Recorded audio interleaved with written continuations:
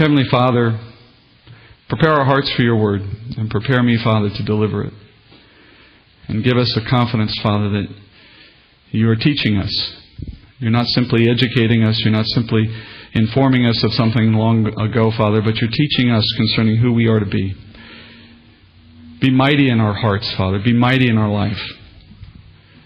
Wrestle with us, Father, as you did with Jacob. Drive us into a walk that is more abiding in you. Show us, Father, our mistakes in a clear-eyed way so that we would not excuse them. Remind us of your love for us and that we are accepted in Christ by our faith and that we are never far from you no matter what we do, so that we'd never be discouraged. Call us to serve you, Father, so that we would see purpose in who we are in Christ.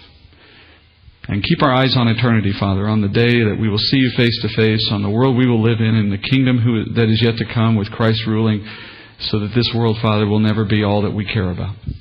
Let the Scriptures have these high and noble purposes at work in our heart today.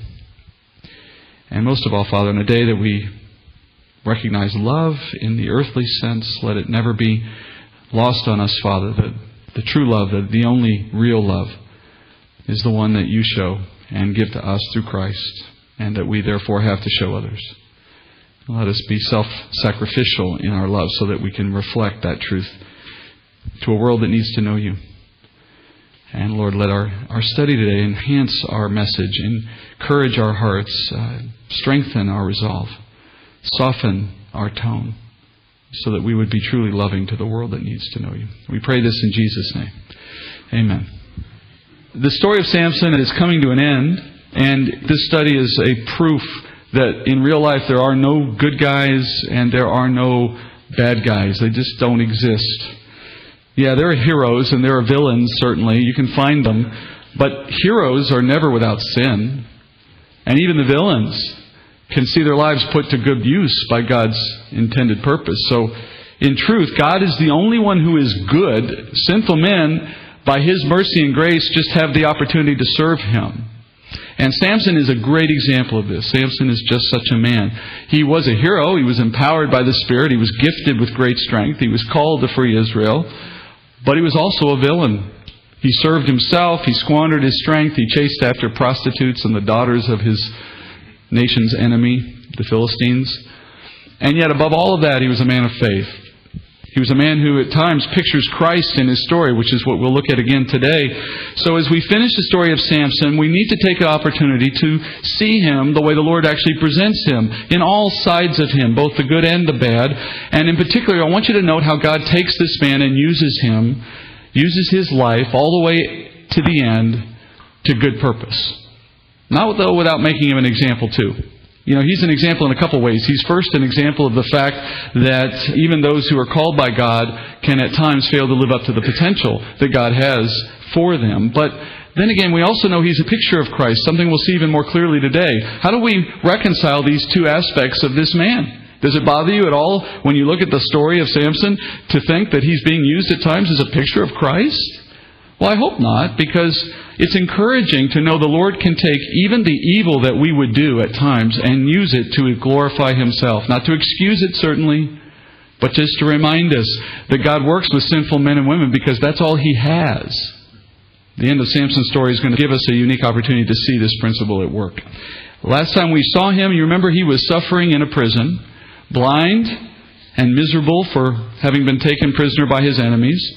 And now I want you to see, as God has begun to work in his heart, how God can take someone at the lowest point in their life and use them to great good, to glorify Himself. Let's pick up there in Judges 16. We're in verse 22. We read, "However, the hair of his head began to grow again after it was shaved off. Now the lords of the Philistines assembled to offer a great sacrifice to Dagon, their god, and to rejoice. For they said, 'Our God has given Samson our enemy into our hands.' When the people saw him, they praised their God, for they said, 'Our God has given our enemy into our hands, even the destroyer of our country, who has slain many of us.'" Well, we studied last week that when Samuel, the writer, observes that Samson's hair begins to grow again in prison, he's sending us a powerful signal about something that's going on in Samson's heart. Samson has been sitting in this prison now for some time, and in that time, in the darkness of his blindness, he's had time to think and to reflect a little bit about why he's there, how he got there. He's suffering at the hands of the enemy, and he knows that his predicament is the result of his own foolishness. But I also think he's come to realize something else, which may explain why Samuel illustrates it in the mentioning of his hair. I think he's begun to realize that the Lord has allowed these circumstances to come upon him in order to teach him a valuable lesson. And as that lesson takes hold in the heart, repentance is the fruit. And as he repents, as he concerns himself with what he has done, his hair growing back is a symbol to us of a spark of light in that darkened heart of Samson. Meanwhile, Samson, as he languishes in chains, above him, his enemies, Israel's enemies, can't stop gloating or bragging over their victory over Samson. They assemble, we're told, to give sacrifice and to give thanks to their chief pagan god, a god called Dagon. They credit Dagon with giving Samson into their hands, and they sing praises to this pagan god for their victory. Ironically, it was supposed to be Israel who would gather before their God, Yahweh, and praise him for Samson's defeating of the Philistines. That's how this was supposed to play out, according to what was said about Samson in the beginning. But instead, what Samson did was he served himself, and so now it's Israel's enemies who are stronger, Israel's enemies who are gloating. Had he served the Lord, then the enemy would have been in the situation that Samson is in. Now, at this point in the celebration, we're told the Philistines decide they're going to parade a blind, chained Samson out before them. Now remember, previously Samson had moved with impunity within the land of the Philistines. He had just gone into any town he wanted. He had walked through this land at any point. It makes you start to think that there wasn't much animosity between the Philistines and the Jews, but that's not at all the case. If an ordinary Jewish man had done what Samson had done, if he had ventured into Philistine territory in this way, he would not have lasted very long. They would have either killed him or captured him and made him a slave. These two people were enemies with one another. The only reason this hadn't happened to Samson is because Samson had the Spirit's anointing, and with it, that miraculous strength. So he never feared the Philistines. He was literally like Superman. They didn't have the strength to stop him. He was able to single-handedly defeat entire armies. So he walked with impunity through the land of the Philistines because he knew they could do nothing to stop him, which, of course, made them all the more angry. He mocked them in that way. Not only did he not commit himself to the mission that the Lord had given him, he refused to take his enemy seriously. And nothing could have been more foolish. Samson was only as invincible as the Lord allowed him to be. And since Samson didn't seek to please the Lord, well then Samson was taking great chance when he mocked the enemy that he was supposed to be defeating. Christians walk in Samson's footsteps anytime we do the same thing. Anytime we take for granted God's grace and mercy by mocking the enemy. Now, how do we do that? Well, I'm not speaking in terms of an earthly enemy, obviously. I'm talking in the same terms that Peter talks when he says in 1 Peter 5:6, "Therefore humble yourselves under the mighty hand of God, that He may exalt you at the proper time, casting all your anxiety on Him, because He cares for you. Be of sober spirit. Be on alert. Your adversary, the devil, prowls around like a roaring lion, seeking someone to devour. But resist him, firm in your faith, knowing that the same experiences of suffering are being accomplished by your brethren who are in the world. After you have suffered for a little while, the God of all grace, who called you to His eternal glory in Christ, will Himself perfect, confirm, strengthen, and establish you." Peter tells us that the key to living triumphantly in Christ, it starts not with a sense of triumph, but with a sense of humility. That is, just because you've received the Spirit, friends, just because you know you are a child of God by faith, just because your eternal destiny is secure, that doesn't mean you can exalt yourself before God's timing. That doesn't mean we walk around like we're super people. It doesn't mean we pretend we're sinless. It doesn't mean we say we're all that we've arrived. I mean, I know we don't say those things. Most of us don't, I hope. But isn't it true that sometimes our thoughts go that direction without us even realizing it? In that sense, we're making the same mistake Samson made. Samson's mistake was he used his physical strength to make himself someone important and invincible, or so he thought. Instead, what should he have done? He should have been humble. He should have cast his anxieties and needs upon the Lord, knowing that the Lord cared for him, as Peter said. And that's the same command to us. The command to us is to know that, one day we triumph. As they like to say, if you've read the end of the book, we win. Right? But that's the end of the book, right? There's a whole lot in the middle. And what you read about in the middle is a lot of trial, a lot of testing, a lot of times in which the world will seem to be winning because the enemy has a certain degree of freedom that the Lord allows. But its purpose is good. It's good in the way it grows us spiritually. It's good in the way that it reveals our own sin to us so that we won't be satisfied to live with it. It's good in the way that it gives us a cause to witness to the world who wonders, why do you have such hope in the face of such trial? There's a lot of good things that come out of difficult circumstances. But we should not look at those moments and assume that because we are in Christ, that we can approach them with haughtiness, with prideful self-assurance. We're called, as Peter said, to be sober in spirit, which means not to be carried away with fleshly desires or inflated pride. Instead, be on alert, because he says the enemy's going to get someone. He's on a prowl. He's like a lion. Lions don't eat every gazelle. The old saying that I don't have to be fast enough to outrun a lion, I just have to be fast enough to outrun you. The point is to say that there's always someone who's slipping behind enough in their walk that the enemy has a target. Don't be that one. He's always working to find the weakness amongst us. When you give him something to work with, he'll make the most of it. Instead, he says, you should cast your anxieties on the Lord, be sober, be alert, be understanding the battle that is around us, and then wait for the time in which God will exalt us.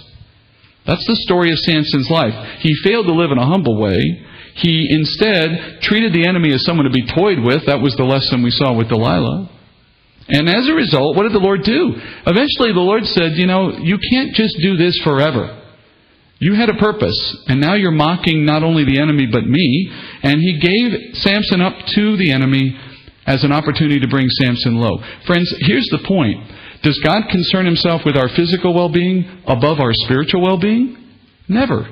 Our spiritual well-being has always and always will be more important to the Lord than our physical well-being, because spiritually we're eternal, physically we're not. And therefore, if the choice is between bringing him low physically so that his heart would repent in prison, or letting him to continue having this physical strength so that his heart can continue to be hardened by the deceitfulness of sin, well, there really is no choice then, because there's only one thing a good and loving father can do, which is what he did. Samson had not humbled himself, so the Lord found a way to do it for him. Under very trying circumstances, before his enemies. So, after suffering Samson's mocking for so long, what do you think the Philistines are thinking now that they finally have him in their prison? Finally. Right? Finally, they're going to have a chance to turn around and return the favor of mocking to him. So that's what we see now in verse 25. It so happened, when they were in high spirits, they said, "Call for Samson that he may amuse us." So they called for Samson from the prison, and he entertained them. And they made him stand between the pillars. Then Samson said to the boy who was holding his hand, "Let me feel the pillars on which the house rests, that I might lean against them." Now the house was full of men and women, and all the lords of the Philistines were there, and about 3,000 men and women were on the roof, looking on while Samson was amusing them. So this is a big event for Israel's enemies, right? They have not just captured their chief adversary. More importantly, they've conquered a man who represented Israel's God. He is the epitome, he is the manifestation of Yahweh, at least from the perspective of the Philistines. And now, what they see is their God, Dagon, has shown himself to be more powerful than Israel's God, or so they presume, because of their circumstances. Look what's happened. Their God couldn't stand up to our God because we now have their hero in our chains, in our prison. So this is a big event. And you can imagine that the room is filled here with every dignitary, every leader, every ruler, every prince of the Philistines. We're here, all the lords of the Philistines. It's a way of saying all the important, mighty people of the nation are in this one place now. Everybody is there. Anyone who is someone has attended. This temple was the chief temple in the land because it was dedicated to the Philistines' highest god, Dagon. So this god was the god of grain. His name actually means fish, but historically we can see from records of the time that his purpose was to bring life through the production of grain. And he was worshipped not just here, but throughout the region. There's evidence of Dagon temples in Syria and in Babylon.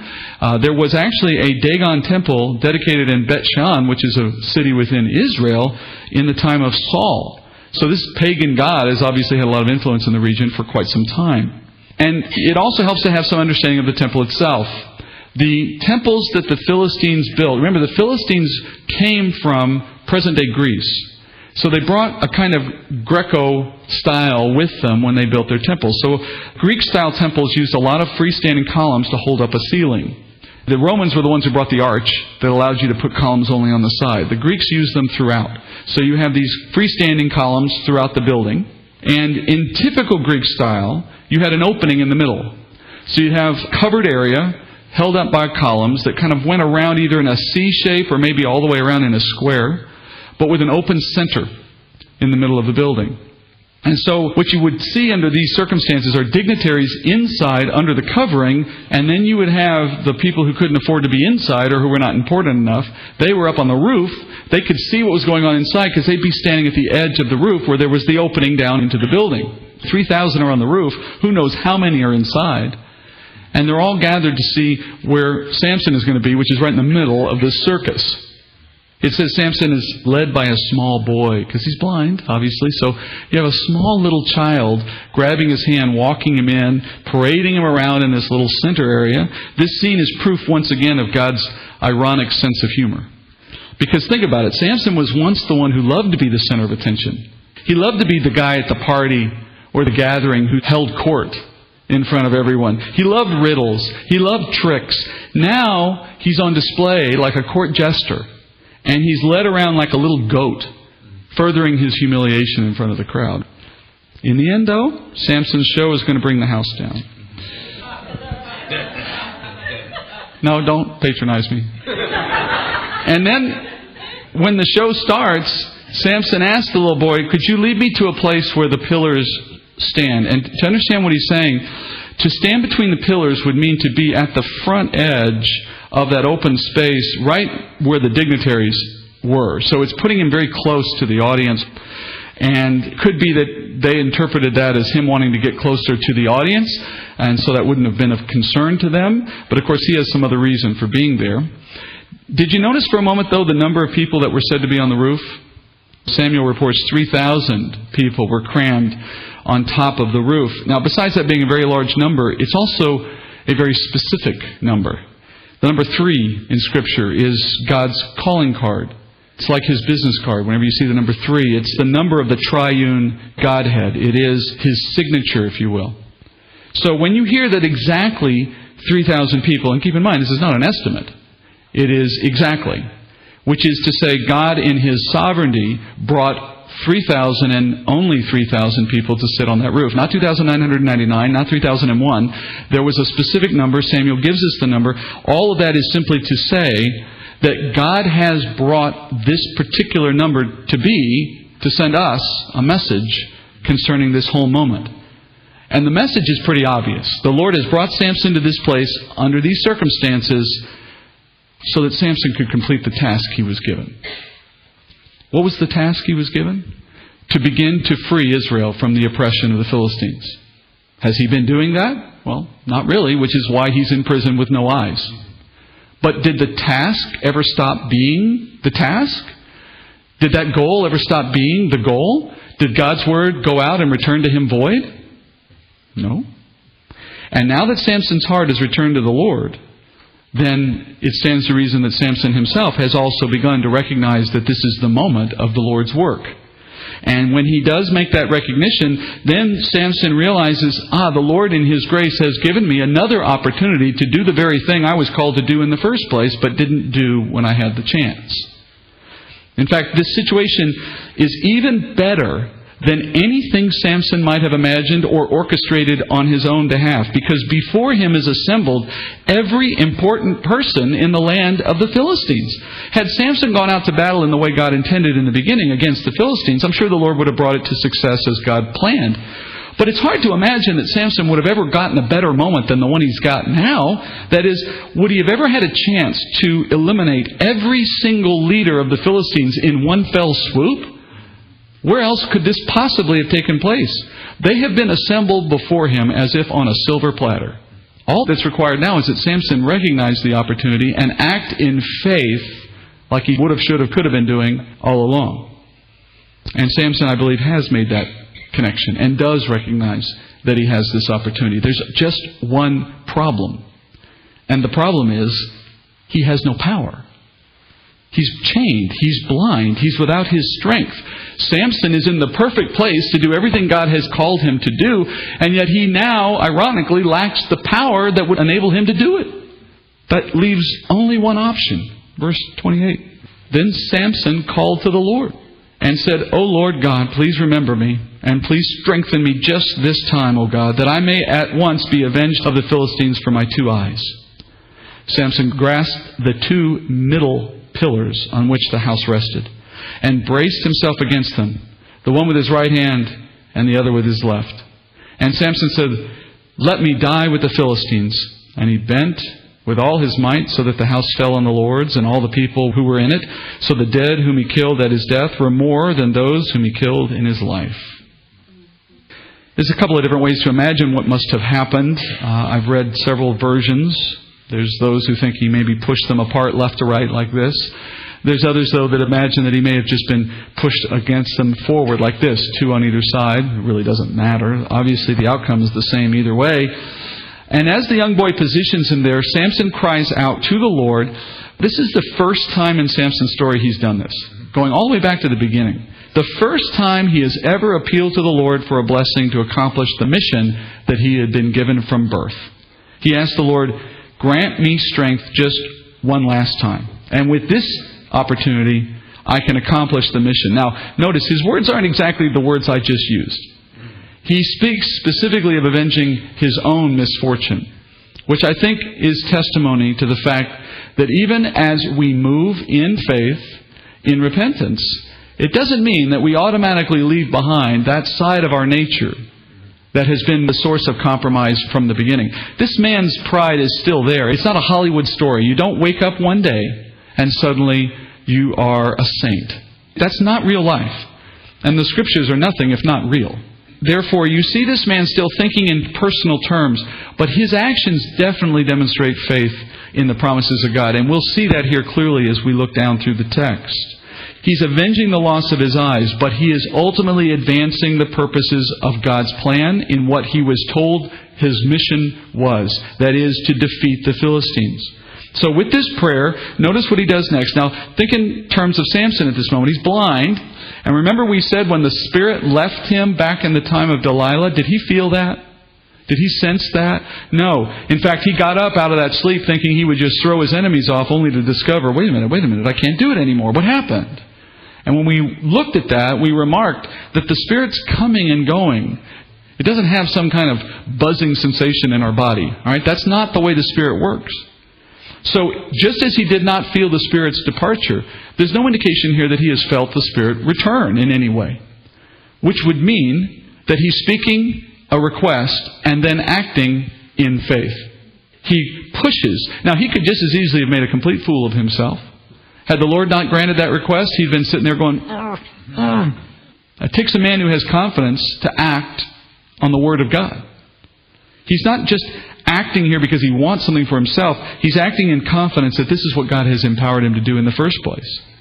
And as you see, the Lord grants him his request. He gets his strength just long enough that he can bring the roof down, killing all the Philistines who are gathered there to mock Samson. And the Lord grants Samson not just that request, but the second one as well. He requested not only that he could press, he requested that he could die. And the Lord granted him that as well, and let him die in the process. His repentant heart led him to accomplish, the writer says, far more in death than he ever managed to accomplish in his life. Because for years, Samson lived and ruled as a judge of Israel with supernatural strength. And yet, think about this, friends. In all the time he ruled, some 20 years, if you count them up in the Scripture, he couldn't kill even 3,000 Philistines. Only now, in this final moment, has he reached that number. And you would expect, given his capabilities, that he could have done far more damage to the enemy had he set his mind to it. It's really an indictment, as you read it here, that he was only now able to reach that number.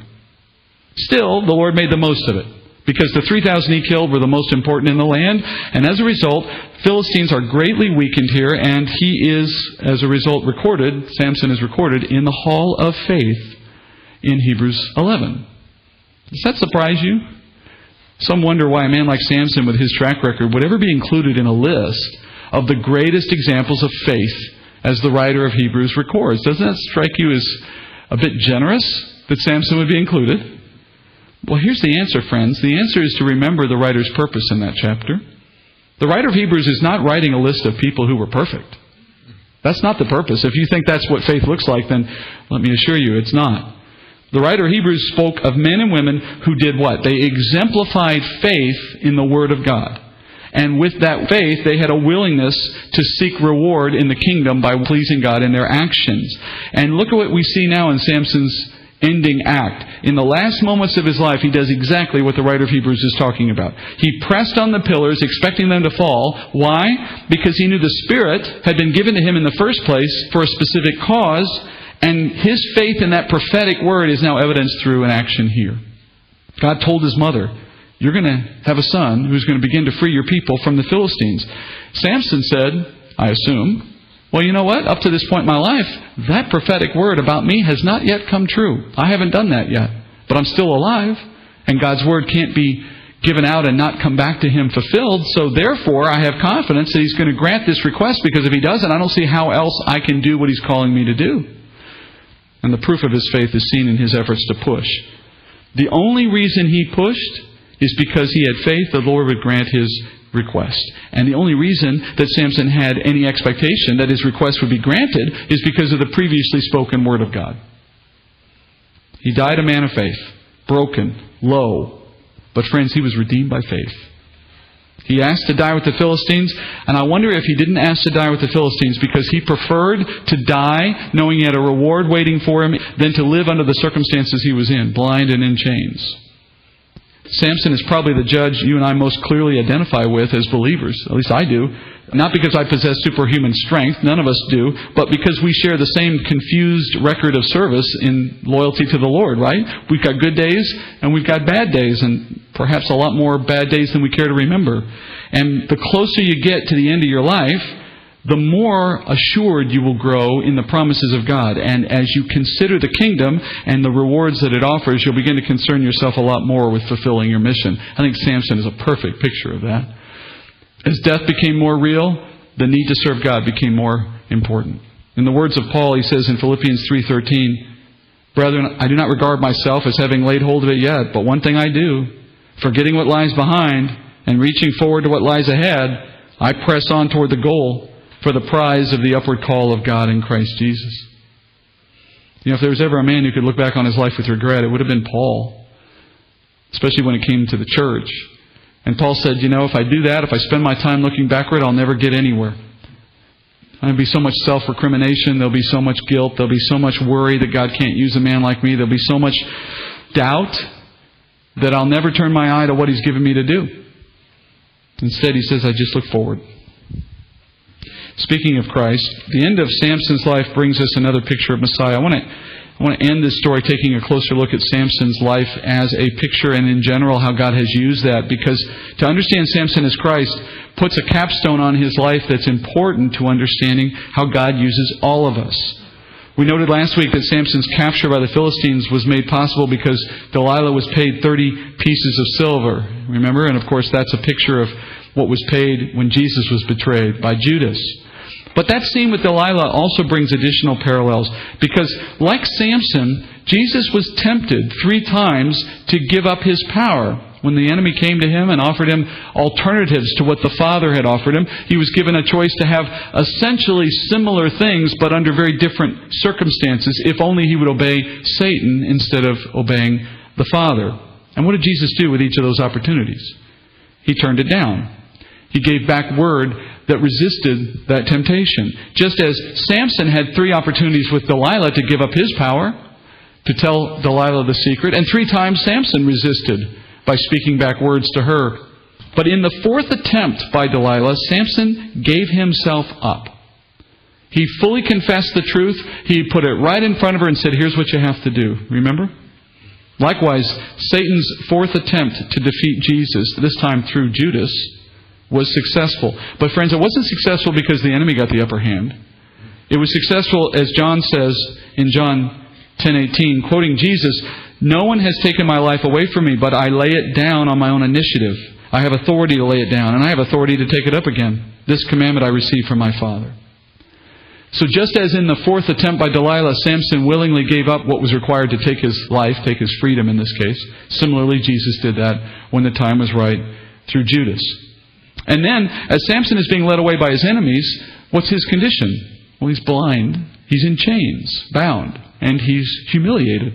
Likewise, we're told by Luke that Jesus was led away blindfolded, that he was mocked by the Roman authorities. Mark reports that he was bound. Then back to Samson. We're seeing Samson today brought out to entertain his oppressors, just as Jesus was led out before Herod and mocked before Herod and led out before Pilate similarly. Later, Paul says Jesus suffered shame on the cross in that he was without clothes and that he was killed in public view, hung on a cross. Finally, Samson entered prison. But he went into prison only so that he could then leave and in the process bring down a temple. Then again, so did Jesus. He made a very similar journey. Peter says Jesus entered into the place of prison for the departed spirits. In 1 Peter chapter 3:18 we read, "For Christ also died for sins once for all, the just for the unjust, so that He might bring us to God, having been put to death in the flesh, but made alive in the Spirit, in which also He went and made proclamation to the spirits now in prison." And when Jesus departed, we're told that He set free those who were His in Ephesians 4:8. Therefore it says, "When He ascended on high, He led captive a host of captives. And He gave gifts to men." Now this expression, He ascended, well, what does it mean? Except that He also had descended into the lower parts of the earth. Christ sets free the captives, and He did it by setting us free from the law. Hebrews 8:13 says, when He said a new covenant, it meant He made the first obsolete. But whatever is becoming obsolete and growing old is ready to disappear. When Christ came and inaugurated the new covenant in His blood, it wasn't just the law that disappeared, but the temple, the priesthood, the sacrifices, all that came from the law was also done away with. So just as Samson took down a stone temple, so did Jesus. And then as the destruction of that pagan temple required Samson's death, well, so did the destruction of the Old Covenant and the law and the tabernacle require Jesus' death on the cross. John 2:19, Jesus answered them, saying, "Destroy this temple, and in 3 days I will raise it up." The Jews said, "It took 46 years to build this temple, and will you raise it up in 3 days?" But He was speaking of the temple of His body. So just as Samson was crushed in the temple, Scripture says Jesus was crushed for our iniquity. And then finally, Jesus' body was cared for in death by friends who took it away and buried Him in a tomb. And similarly, we read in Judges now, last verse of the chapter, verse 31, "Then His brothers and all His father's household came down, took Him, and brought Him up, and buried Him between Zorah and Eshtaol in the tomb of Manoah His father. Thus He judged Israel for 20 years.